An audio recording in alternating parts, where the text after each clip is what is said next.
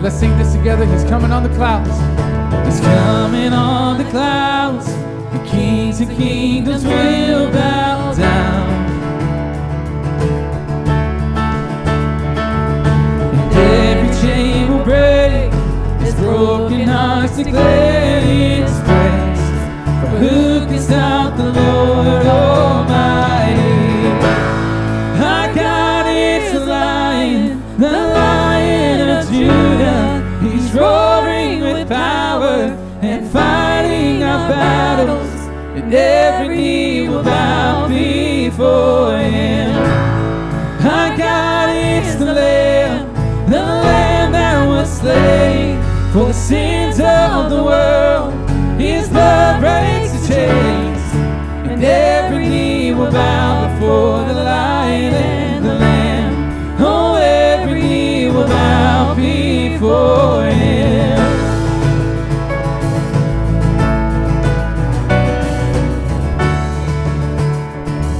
All right, let's sing this. So open up the gates. So open up the gates, make way before the King of Kings.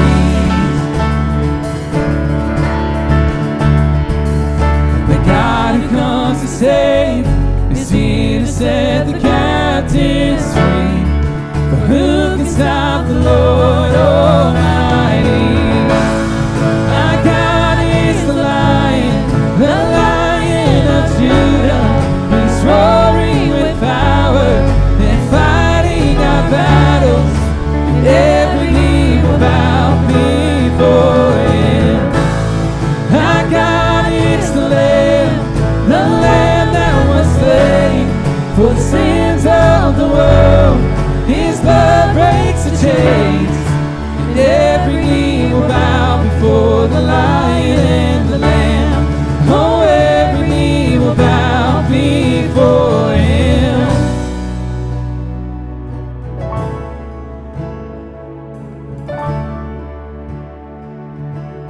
Come on, let's sing this together. Who can stop?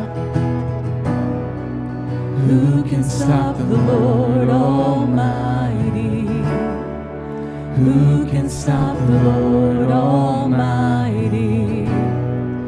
Who can stop the Lord Almighty? Who can stop the Lord Almighty? Come on, let's declare that. Who can stop the Lord Almighty? Who can stop the Lord Almighty? Who can stop the Lord Almighty? Who can stop the Lord?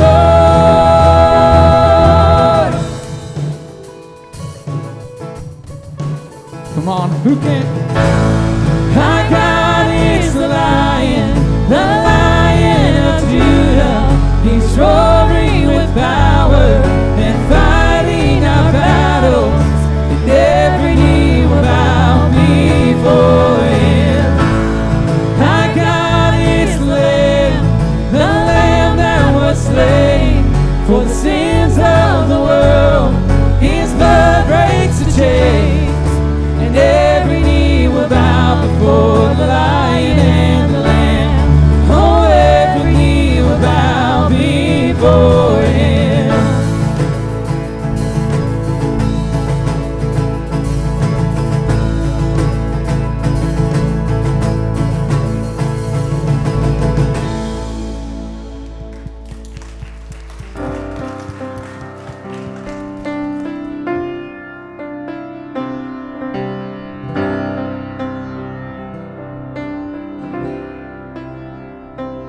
In the darkness we were waiting, without hope, without light, till from heaven you came running.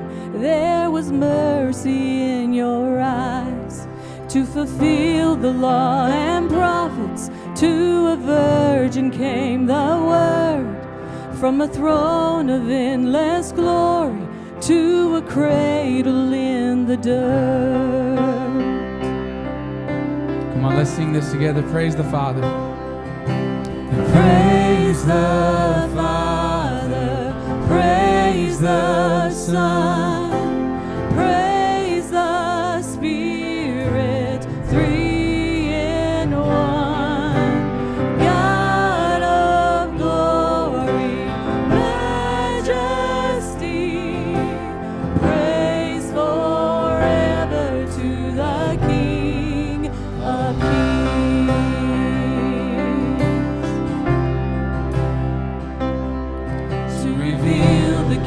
kingdom coming, and to reconcile the lost, to redeem the whole creation. You did not despise the cross, for even in your suffering you saw to the other side, knowing this was our salvation. Jesus, for our sake you died. Come on, let's sing it again. Praise the Father. Praise the Father, praise the Son, praise the Spirit, three in one. God of glory, majesty, praise forever to the King of Kings.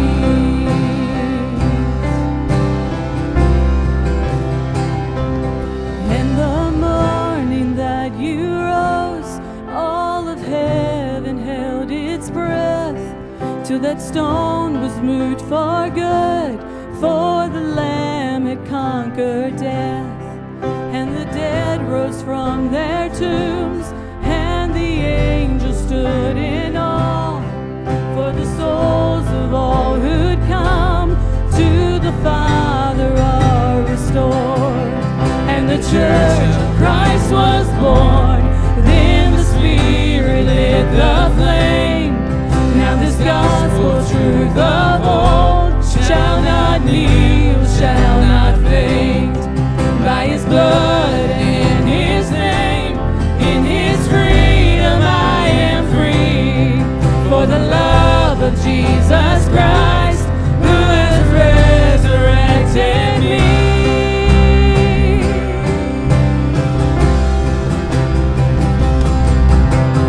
Praise the Father, praise the Son, praise the Spirit, three in one. God of glory, majesty, praise forever to the King of Kings. Praise forever to the King of Kings.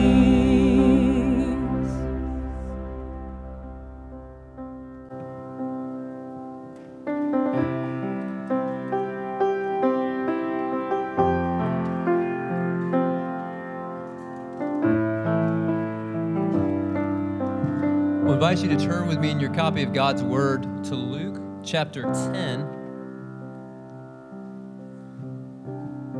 Luke chapter 10, we're going to begin reading at verse 25. We just had a chance to worship with our voices.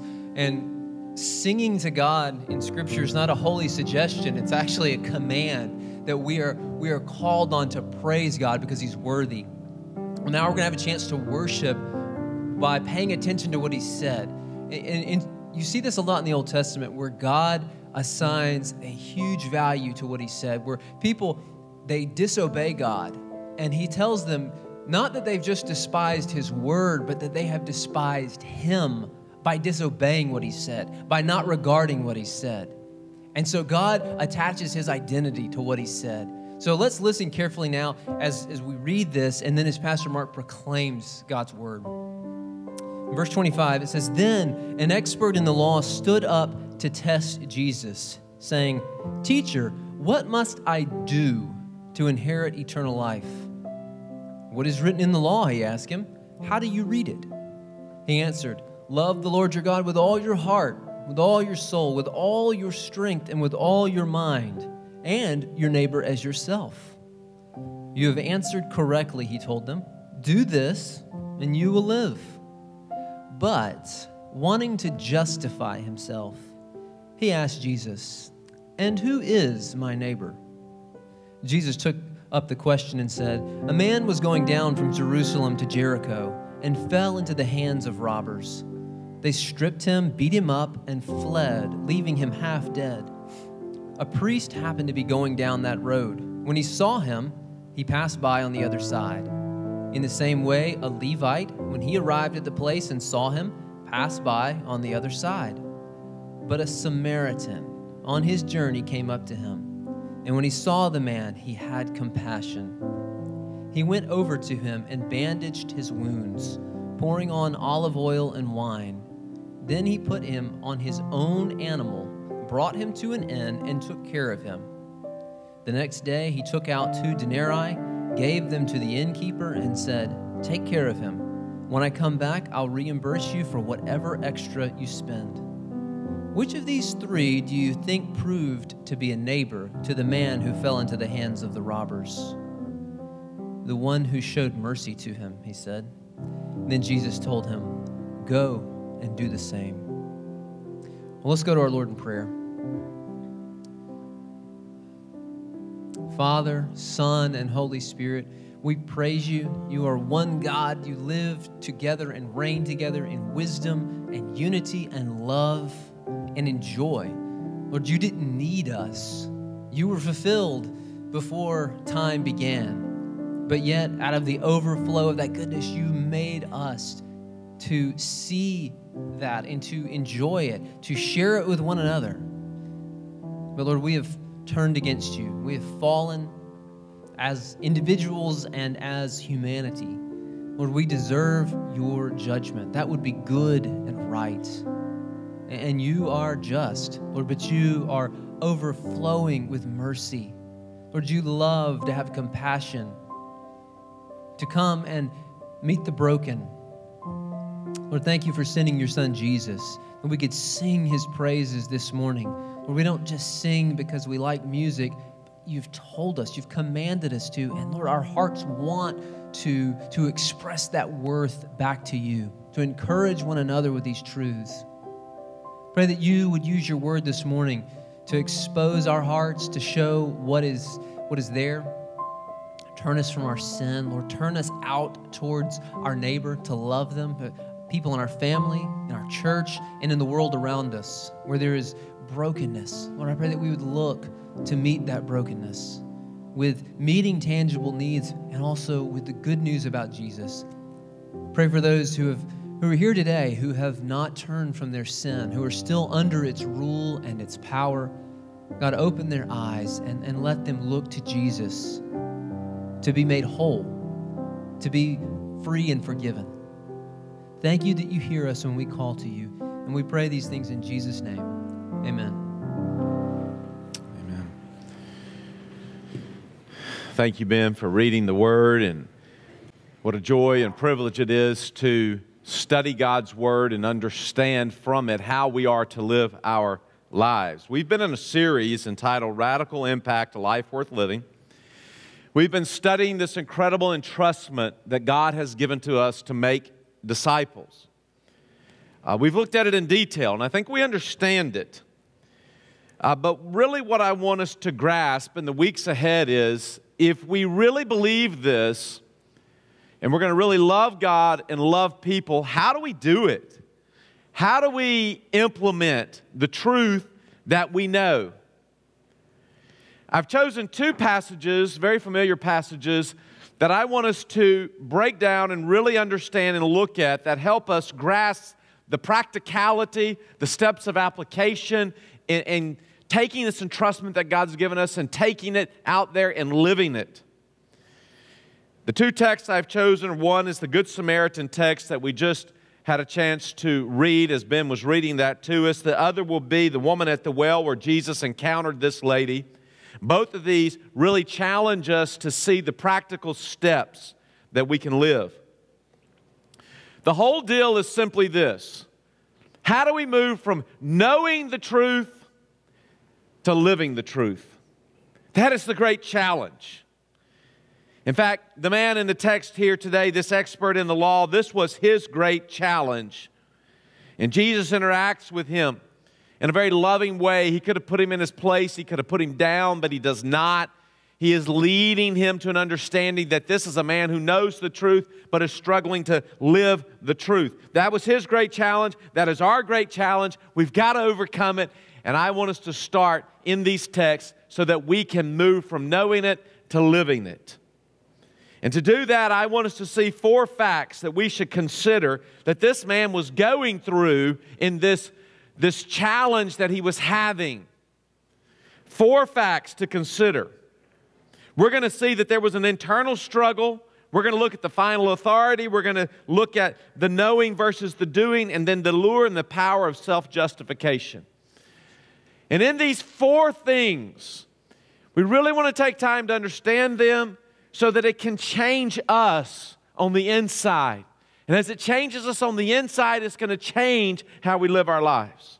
So I want to begin with the first of these 4 facts to consider, and that is the internal struggle. This is verse 25. And here's what it says.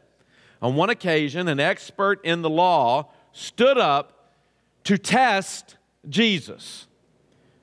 "Teacher," he asked, "what must I do to inherit eternal life?" This is a very short verse, but it speaks volumes to us about this man who is an expert in the law. What does that mean? What that simply means is here's a man who knows the truth. He was a teacher of truth. Can we relate to him? I think the answer to that is yes, we can. I think we know the truth. In fact, we've been studying it over the last several months. We understand the truth. We've been exposed to it. Here was a man who knew the truth. But there was something about Jesus' life. He was a man. He was the God-man. He was the Savior of the world. He was teaching truth.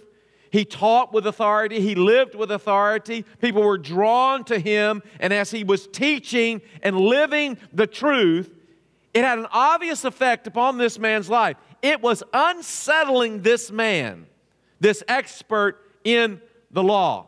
That's why he comes with a question to do what? To test Jesus. This man was experiencing spiritual tension within his heart.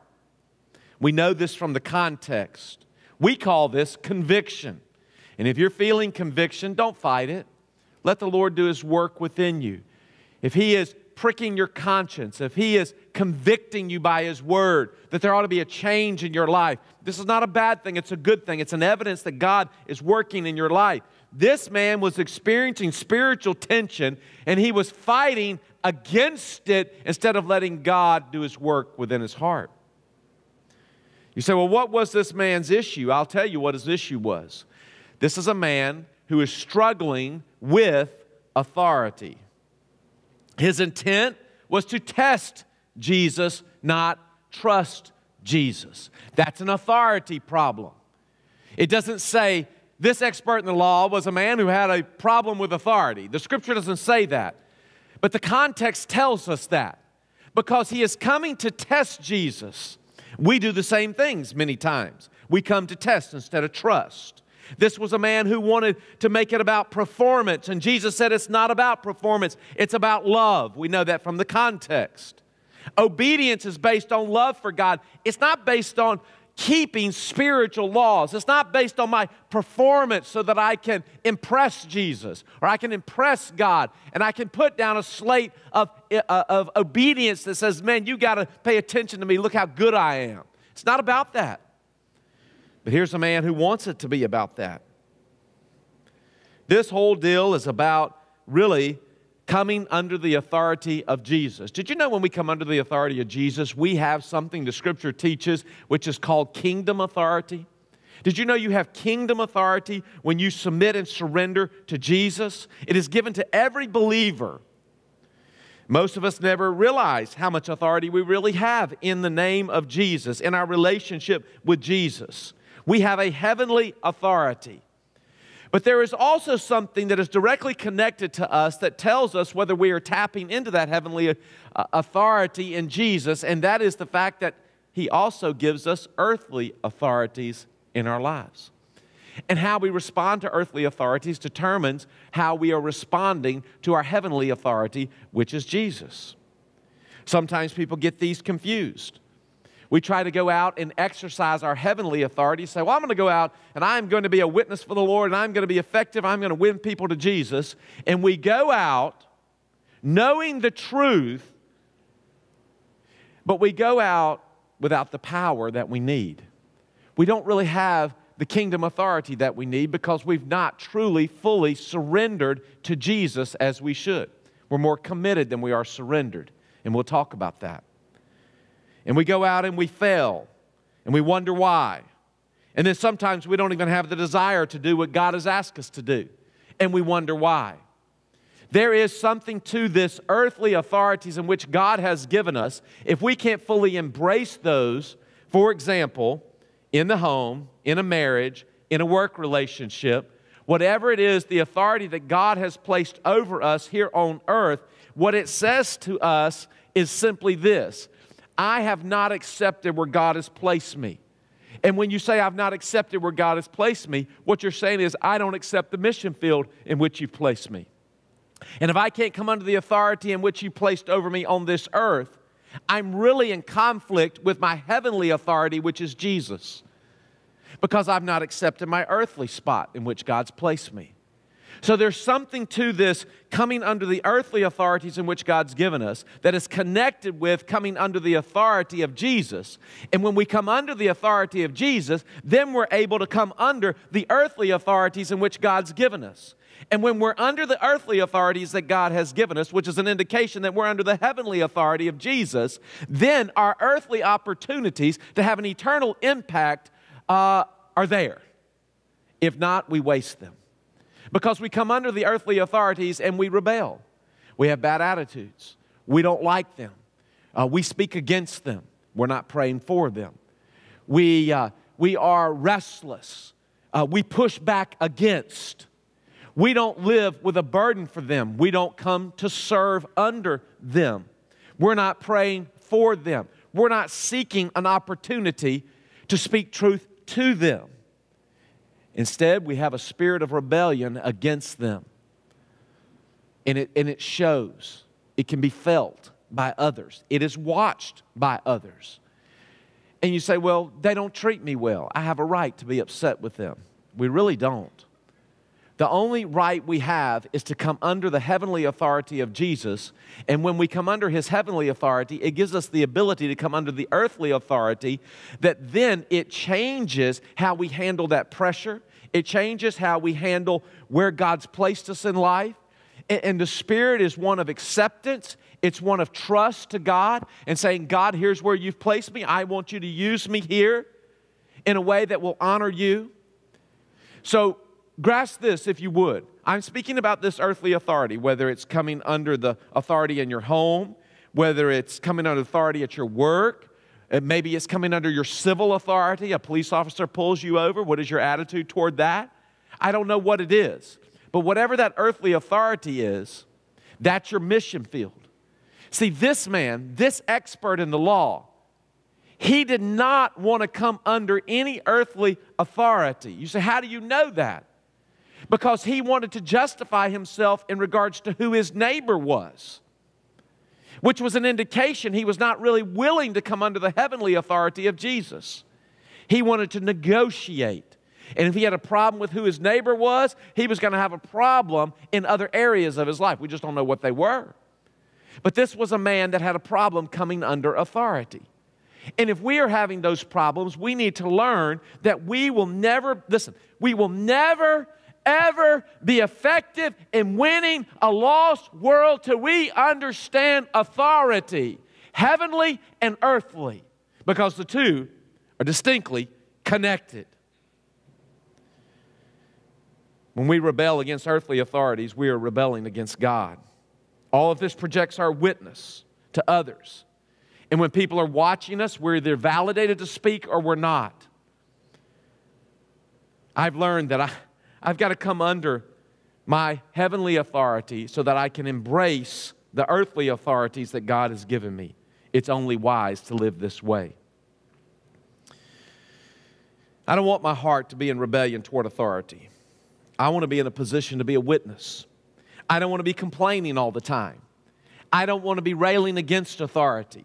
I don't want to have a spirit that's derogatory. I want to embrace where God has placed me in order to be a witness for Him. And this is so key.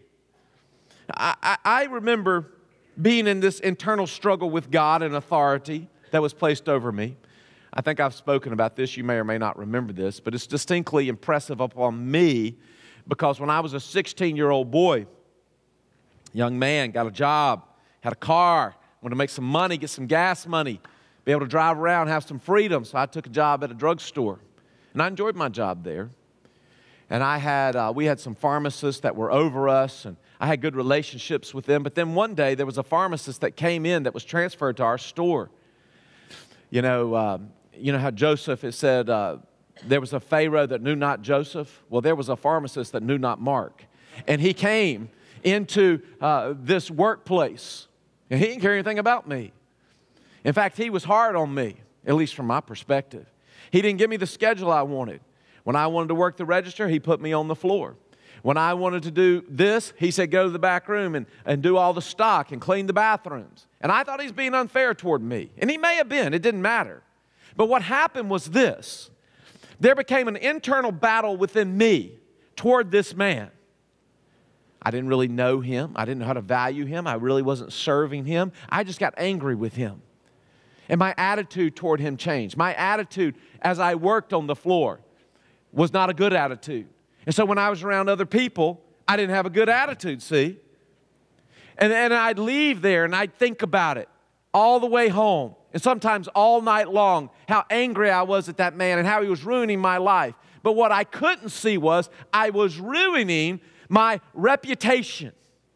I was ruining my opportunities to be a witness for the Lord. Because I promise you, the people that I loved and I worked with could see that there was something different within me. There was this internal struggle. I was rebelling against an authority, and it wasn't healthy. And so I tell you this little story because, yes, my life was a witness. People were watching me. And if I couldn't come up under that earthly authority, really the issue was I was mad at God that God allowed that man to come and be over me and, in my mind, as a 16-year-old young man, ruin my life, right? You look back and go, that's ridiculous. It was ridiculous, but it was real. And some of you today are living in situations where you are upset with the earthly authority, which is an indication you're not trusting God with who He's brought over you. You know, Joseph dealt with this. He was placed in prison. He had to deal with Potiphar's wife. He went through all kinds of things, and ultimately he had to trust that God placed him there. His life would be a witness, and in the hands of God in time, God would work it all out, and God did. But see, there's this connection between coming under God's authority and the earthly authority that is incredibly, incredibly important. And this man, I am telling you, is in this conversation with Jesus because he has an authority problem with Jesus. He doesn't want to come under it. So what's his question? He said, what must I do to inherit eternal life? See, what must I do is very different than what should I be doing? Jesus, what should I be doing? Not what must I do to inherit eternal life? I want to determine if I've done what I need to do. One is based on works, one is based on worship. When we're worshiping the Lord, we'll do whatever He asks us to do in a surrendered state. When it's based on works, we're going to prove to Him that we are doing what we believe ought to be done. Too often we try to earn our way, impress our way into favor with God when we fail to surrender. It is a miserable place to be. Surrender is freedom. This proving, we've got to do it over and over and over again. Doing is an indication of being instead of doing in order to be. Think about that. When we come and we test the Lord, what we're saying is, what must I do? But when we come and we trust Him, what we're saying is, what should I be doing? This man really didn't have a heart to say, Lord, what should I be doing? You know what? For you and for me, we should go to the Lord and say, God, what should I be doing? I just want to serve you wherever you place me, whoever you bring into my life. But if we have an authority problem with the Lord, we're not going to look at it like that. So if we have this, how do you correct it? How could this man correct it? Well, the Lord's going to help him, and He's going to show him, and what He shows him is something that we need as well. And that is our second point that we need to look at, the second thing, and that is this, the final authority. the final authority. Look at verse 26. He says, what is written in the law? Jesus asked this question. What is written in the law? He replied, how do you read it? See, Jesus is really, these 2 points right here are things that we need as well, just as this man needed. Jesus sent the man back to the Word, to the law. He is, yes, an expert in the law. There's no excuse about not knowing. But he sends him back, and he also asks him, how do you read it? That means, what is your understanding? What is your interpretation? Because our understanding, our interpretation determines our actions, and our actions reflect our beliefs. We can say what we believe all day long, but if we do not live it, we don't really believe it. And so if we know all this truth about this entrustment, about making disciples, if we never have a heart for it, we never do it, we just know about it, but we never engage it, the truth of the matter is, we know it, but we don't really believe it. So we have to move from knowing it to living it. And when we're living it, then it says we believe it. And there it is. The Bible is the final and only authority. Jesus did not ask this man who was an expert in the law. He didn't say, what did the scribes and the Pharisees say? He didn't ask, what is the tradition of the Jewish religion? He didn't ask, what's your opinion? He asked, what is written in the law? See, that's our foundation. That's what matters, what God has revealed from His heart. This is why I base my life on it. This is why I want to live by God's Word. And I want to know God's Word. It's powerful. And to do so is to come under His authority, His written revelation, His Word. Adrian Rogers wrote these words. He said, we can never speak with authority. We can never preach with authority, witness with authority, live with authority, or serve with authority until we get under the authority of the Word of God. And that's true. God's Word is the final authority. And listen, if we don't live this way as believers, we live based off our feelings and our opinions. And we're over here and we're over there. We're up one day and we're down the next. And we're all over the place. And then we wake up one day and go, what was this all about? Did I impact anybody for eternity? Did God work through me? And the difference is going to be whether we come under the authority of the Word and we live it, or whether we know about it and we're just here and we're there and we're everywhere. Come under His authority. Live by His Word. That's where the power is. That's where the stability is. You know, Jesus dealt with Satan's temptations by saying, it is written. And He put it in its proper context. See, it's by His Word. See, the man knew what was written. He had knowledge. We have knowledge. But the real question that lies with him is, how do you read it? How do you move from exposure to execution of truth? This man wasn't doing it. The real question for me and for you is, am I living by God's Word? This is why the third point is so important. We have to move from knowing versus the doing. The knowing versus the doing. Watch how this man answers. He answered this way. Love the Lord your God with all your heart and with all your soul and with all your strength and with all your mind, and love your neighbor as yourself.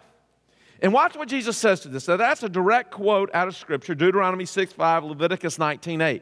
And watch what Jesus says. You have answered correctly. It's like having a Bible quiz. Jesus asks you a question, you can answer it right from Scripture. That's what this man did. He got it right. And Jesus affirmed that you got it right. That's good. You know what's right. But watch what Jesus says. Do this and you will live. Did you hear that? Do you realize the connection between us being exposed to this truth and us living this truth is the difference between dead religion and a live relationship with Jesus Christ? Do this and you will live. That's powerful. He's trying to help the man. He's trying to guide the man. He's trying to direct the man into real life.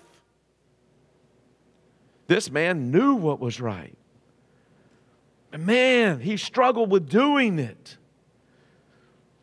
Do this and you will live. You know, the school model, at least this was true for me, maybe it's changed some, I don't know, was we give you the content, you give it back to us, and if you give us all of it back correctly, you get an A+. But there was never any question about applying it in your life. If you can't recall it, you get an F. But if you recall it correctly, you get an A+. Well, this man got an A+, but in application, he got an F. See, it's one thing to know the truth, it's another to live the truth. That's the difference. Truth has to change us. It has to move us. It has to pour through us, the living Word, for us to come alive as believers. That's why he's asked this man, do this. You know what's right. You do it. Guess what happens? Then you will live. Well, what was his response to that? How did he deal with that? That's pretty clear, right? I mean, here's what's written. Okay, you know it. Go do it. How does the man, the expert in the law, respond? This is the lure and the power of self-justification. Verse 29. But he wanted. Are you looking at this verse? Does it say this? But he wanted to obey the Lord fully, so he went out and did exactly what Jesus said to do. Is that what it says? No. Here's what it says. But he wanted to justify himself. So he asked another question. Remember, he's in the testing mode. He's in the proving mode. He's not in the submission mode. He's not in, tell me what to do and I'll do it mode. He's in the justification mode. And so he asks a second question. He says, and who is my neighbor? I'll tell you what this man's doing. He's more interested in arguing than he is obeying the Word of God. He's trying to save face, and he's going to ask another question. Who's my neighbor? He's arguing. You know what arguing is? An argument is an attempt to convince other people of something, to prove you are right in order to get your way. Just think about how ridiculous this is. Here this man, who's an expert in the law, is arguing with the Savior of the world, the Messiah, the Creator, the one that knows everything, and he thinks he's going to win an argument with Jesus. Wait a minute now. Mark, and any of the rest of us, when have I argued with the Lord that way?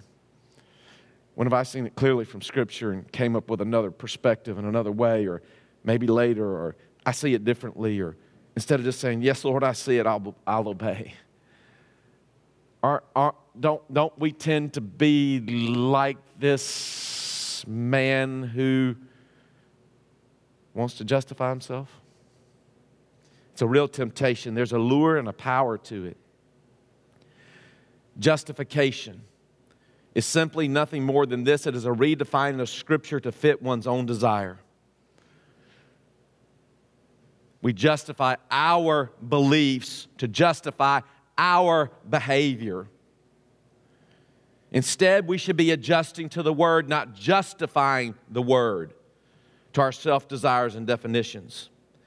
Obedience to the Word, that is the moment of truth where life pours through us and we live.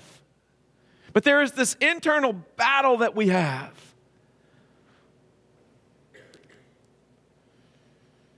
Really what this man was saying is, tell me who I have to love. Which means, tell me who I don't have to love. He's looking for a way out to ease his conscience. That's the bottom line. That's the bottom line. There's been an entrustment given to us, and it's the gospel. It's to make disciples. We know it. The real question is, will we live it? It really comes back to an authority issue. I don't know if you've ever thought about it like that, but really it comes back to an authority issue. We're more apt to commit than we are to surrender. You know, there's a big difference between commitment and surrender. Commitment means we're still in control.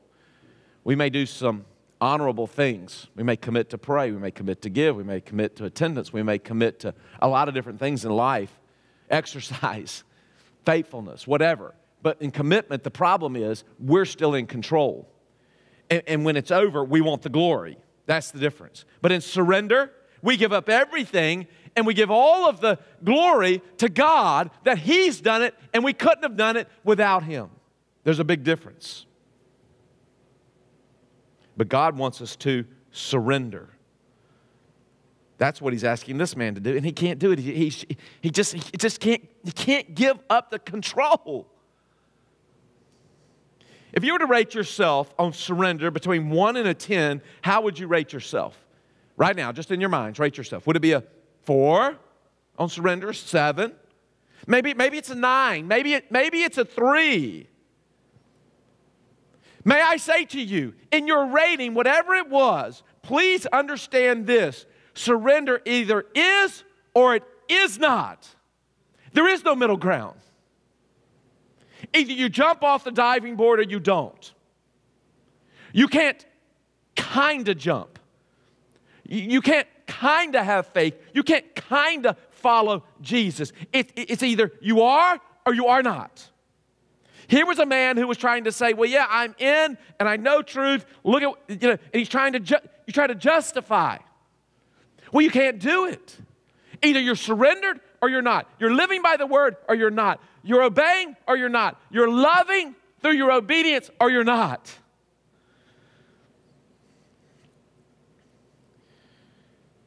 A couple years ago, there was a hiker, a lady who was hiking with a group, and she fell behind, about 20 minutes behind.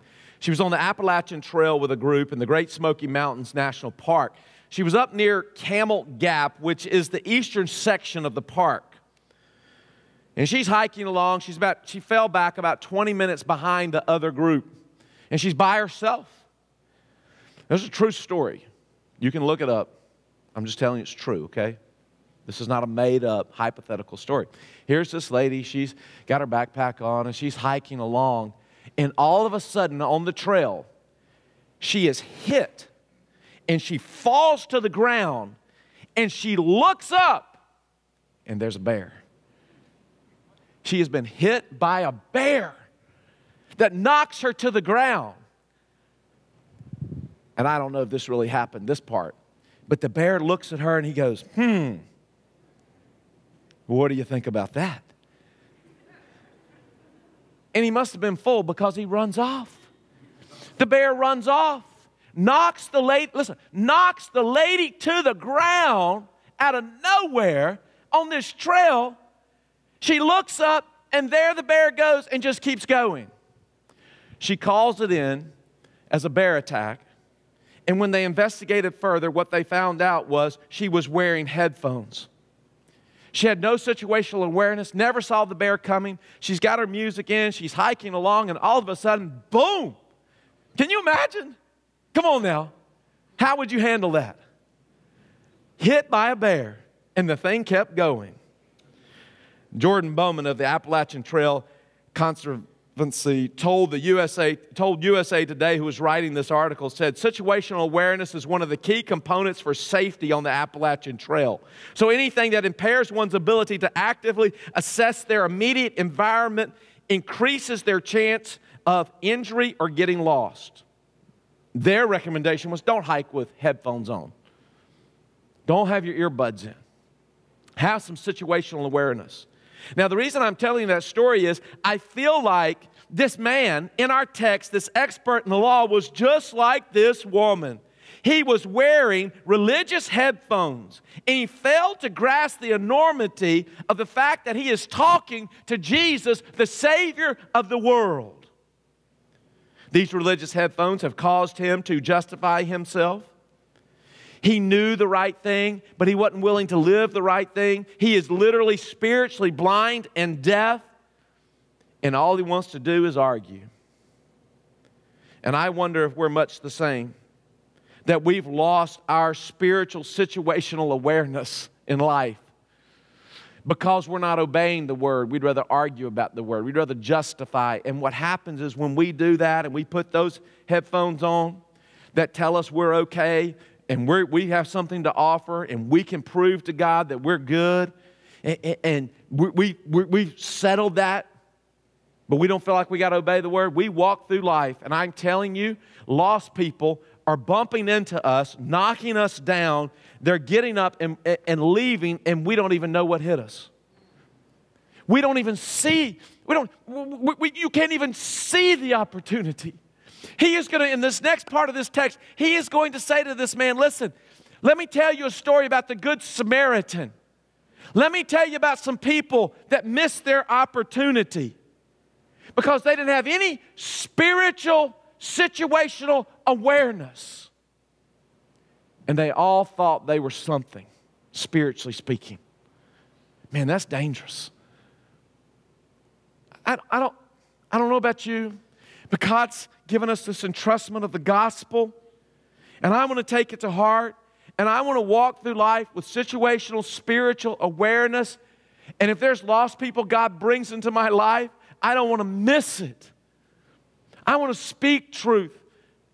And I want to be living truth in order to have the validity to speak truth. And for me to do those things, I am going to have to come under the authority of Jesus, and I'm going to have to come under whatever earthly authority God's given me so that my spirit, my attitude, my spiritual awareness is where it ought to be. But if I'm grumbling, if I'm griping about where I am, and I'm upset with anybody God's placed over me, kind of like that pharmacist when I was 16, I'll be like that lady on the trail. A lost person can knock me down, and I'm going to miss it altogether. I don't want to live like that. You say, well, I don't either. Do this one thing.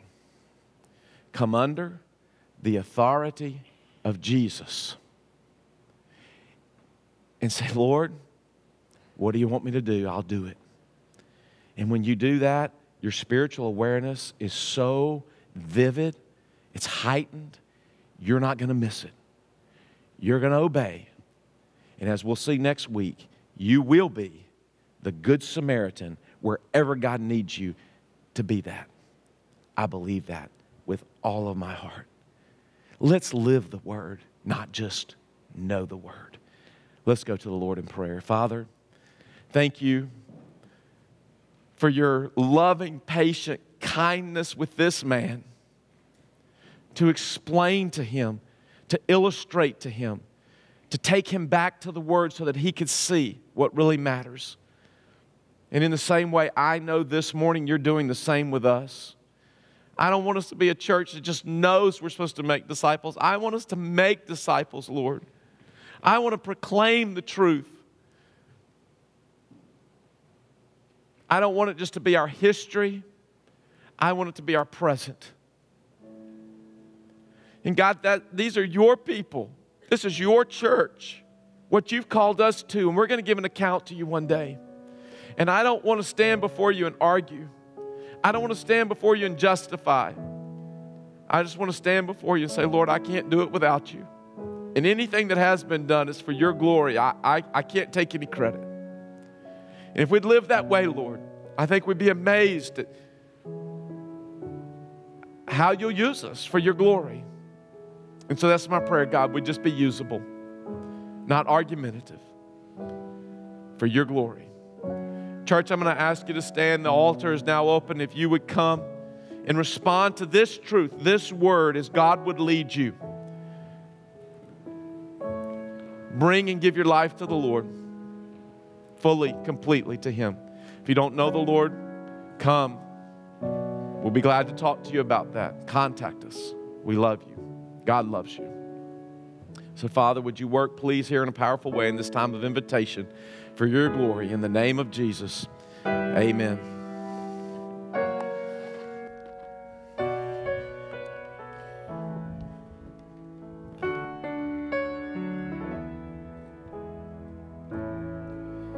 I'm living proof of what the mercy of God can do. If you knew me then, you believe me now. He turned my whole life upside down. Took the old and He made it new. That's just what the mercy of God can do. Now I'm alive to tell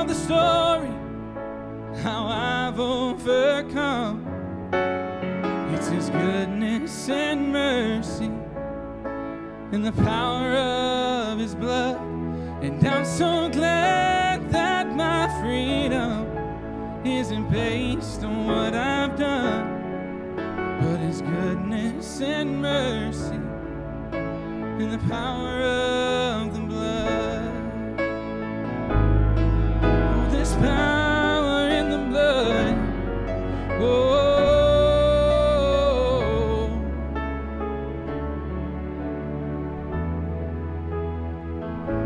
I thought I deserved to be 6 feet beneath the earth for all the things I've done, the things I've said, choices made that I regret. Oh, I would still be lost. Oh, but for the mercy of God, now I'm alive to tell the story how I've overcome. It's His goodness and mercy and the power of His blood. And I'm so glad that my freedom wasn't based on what I've done, but the goodness and mercy and the power of the blood. Oh, the power of my Savior's blood. Oh, and was the cross meant for me that my Savior carried? Now I've been made free by the mercy of God. It was the grave meant for me, and where my sin lay buried, now I stand redeemed by the mercy of God. It was the cross made for me that my Savior carried. Now I've been made free by the mercy of God. It was the grave meant for me, and where my sin lay buried, now I've been made free by the mercy of God. And I'm alive to tell the story how I've overcome. It's His goodness and mercy and the power of His blood. And I'm so glad that my freedom wasn't based on what I've done, but the goodness and mercy and the power of the blood. Yeah, His goodness and mercy and the power of the blood. Goodness and mercy and the power of the blood. What can wash away my sin? Nothing but the blood of Jesus. What can make me whole again? Nothing